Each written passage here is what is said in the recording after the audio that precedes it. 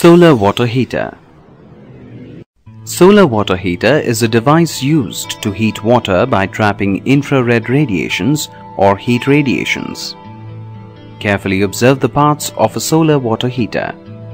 The solar water heater consists of an insulated box that is painted black from inside. In this box, copper pipes are fitted in the form of a coil. These copper pipes are painted black from outside. The box is covered with a glass lid to prevent the loss of heat due to convection and radiation. The ends of the pipe are connected to the storage tank. The cold water enters the storage tank from the bottom and flows into the copper tubes.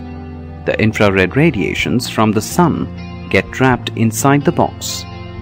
As a result, water inside the copper pipes gets heated up, becomes lighter.